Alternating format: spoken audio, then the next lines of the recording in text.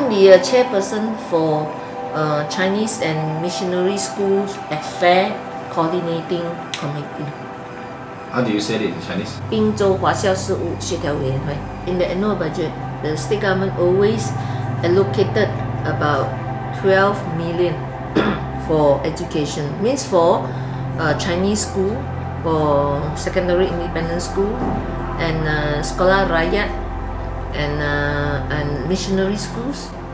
Though these are the national type school, which they do not receive regular funding from, especially for development from the federal government. In fact, education is under federal government, but since federal government did not have neglected so many this type of schools, so the Pakatan Rakyat state government think we will give them some assistance, even though it is not the responsibility of the state. The Tuzhong, the state government allocated 200,000 for 5 Tuzhong, yeah, for 5 Chinese independent schools, secondary schools.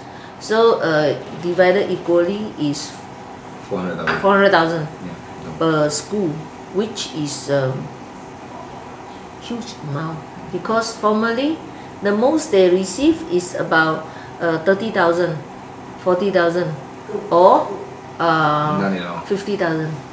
The most is 50,000. If near the election year, then it's 50,000. But now we are giving 400,000. Besides Tuzhong, for example, if a Chinese primary school, for years some of them cannot get funding. So now, if they need it, they can apply. They will get. This year we emphasize on toilets. If they want to upgrade their toilets, they were in our priority list. If there is a leakage or there is buildings are becoming dangerous and they want to rebuild it, then we will give them more fundings. They will become the priorities. Pei Chai in Batu Ferringhi, it's a small school. Yeah. Then the board of directors thinks they want to rebuild it because it's a very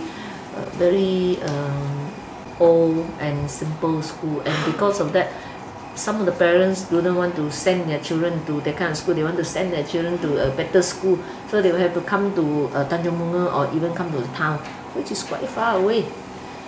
So they started to raise funds.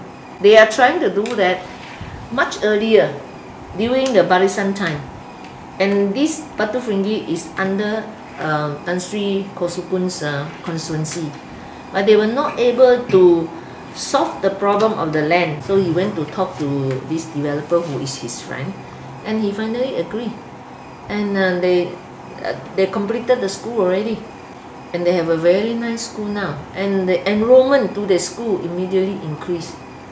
It's not something that so difficult to do for the school, allocation for school. Is all depends on whether you want to do it or not. The political will. It's the political will. With the state allocation, they repair the toilet, they upgrade their canteen, they upgrade their classroom, help them to build part of their schools. If they are in area like in more town area, then in a richer community, they can raise the fund more easily, compared to those schools in the rural area, far away, and you don't have many parents to help to raise a fund. Then raising fund is very difficult for them. So you have to have a lot of consideration, and not just give them equally. You have to consider whether their facilities is what is the conditions. If those who are in a unsafe condition, of course you have to give them priority. If they are in an urgent need, for example, if a roof is leaking, then you want to give them the priority. Yangzhen is a special case. As you see, their land is so small, less than 1 acre. So when they asked land from the state considered that, finally decided to give them the piece of land, because we think they really need the land. That is 4.5 acre. compared to less 1 acre.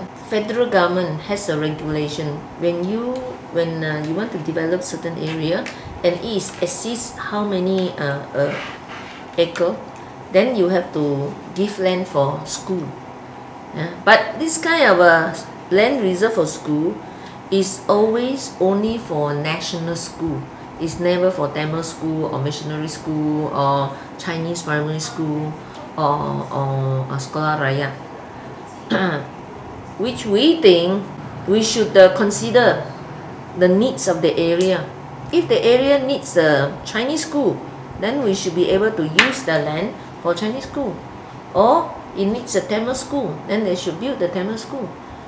So the state government is working with the developer for the developer to transfer their land for school to the state government, and the state government can decide what land, this piece of land can build what type of schools. For example, the SRJKC Yihua in Georgetown is a very small school, but this school is very special. About more than half of the students are OKU. That means they are disabled, certain kind of disability, or a slow learner, and they need wider space. So we think it's important.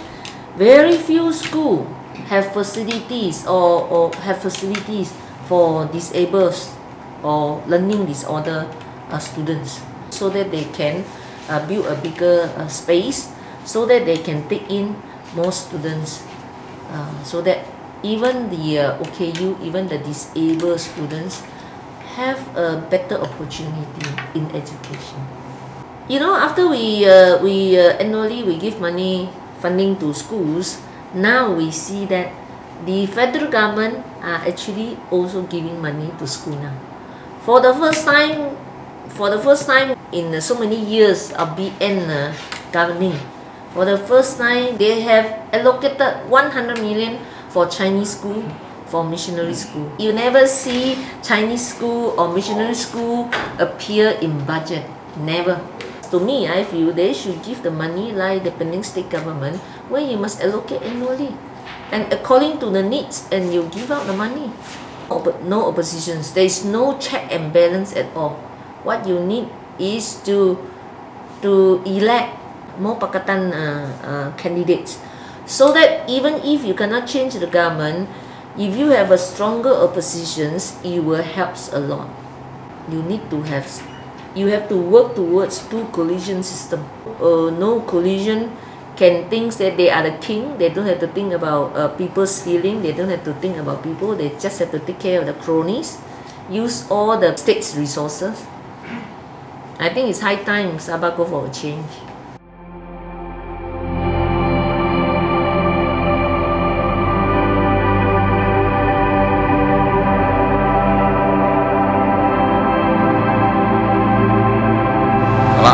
现在我们是在杨镇学校，这里看到这就是为公巴杨镇学校筹募建校基金起源的一个表格。这表格里面就是为了为了他们的起新的学校要筹募的这一个表格。然后这个很清楚的显示到，现于2011年，滨州政府已准许批出一块4.55英亩的附近地皮，充作杨镇学校新校地。好，据校方透露呢，除了每一年的制度性的拨款，州政府也给了他们150万来建新的学校而用的这个拨款。然后这个学校这间已经是第3间学校得到这个政策，得到地皮来起新学校。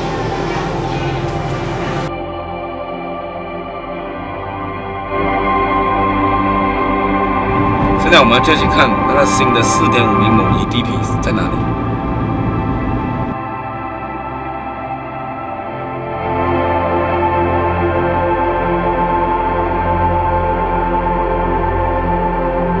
这个就是4.55英亩政府给杨镇学校的新地皮，这里将会是新的杨镇学校。